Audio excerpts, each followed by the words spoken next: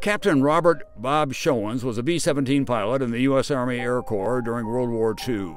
In 1941, during his second year of junior college, the government offered the civilian pilot training program, and he wanted to fly. His father was a Navy pilot in World War I, and Bob wanted to follow his father's example and became a pilot. At the age of 20, he completed pilot training, received his commission, and he was assigned to the 351st Bomb Squadron, 100th Bomb Group, out of the Royal Air Force Station, Thorpe, Abbotts, England. Because of its high casualty rate, the 100th Bombard Group was better known as the Bloody Hundredth. As part of the 351st Bomb Squadron flying Fortress B-17s, the aircraft he flew was our Gal Sal. The aircraft got its name by luck of the draw. When the group placed suggested names in the hat, when the name My Gal Sal, the name of a popular song, was pulled from the hat, the crew agreed to change My to Our and name the aircraft Our Gal Sal, stating it belonged to all of them.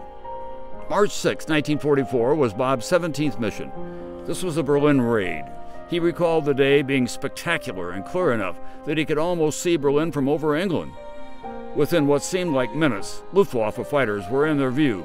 German pilots downed or damaged more than 50 of the 100 B-17s. To the credit of Bob's crew, they shot down 2 enemy aircraft, yet their squadron's loss was great, adding to the credibility of them being known as the Bloody 100th. Bob's B-17, our Gal Sal, was the only one of the 351st Squadron to return to the base.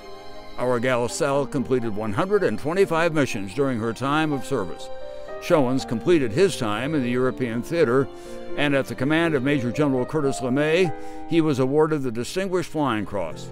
Shoens' other medals include the Air Medal with 4 oak leaf clusters, American Defense Medal, American Campaign Medal, and the European Theater of Operations Medal. He remains active on the speaking circuit, sharing his story and educating others with such humility, stating, "I just did my job."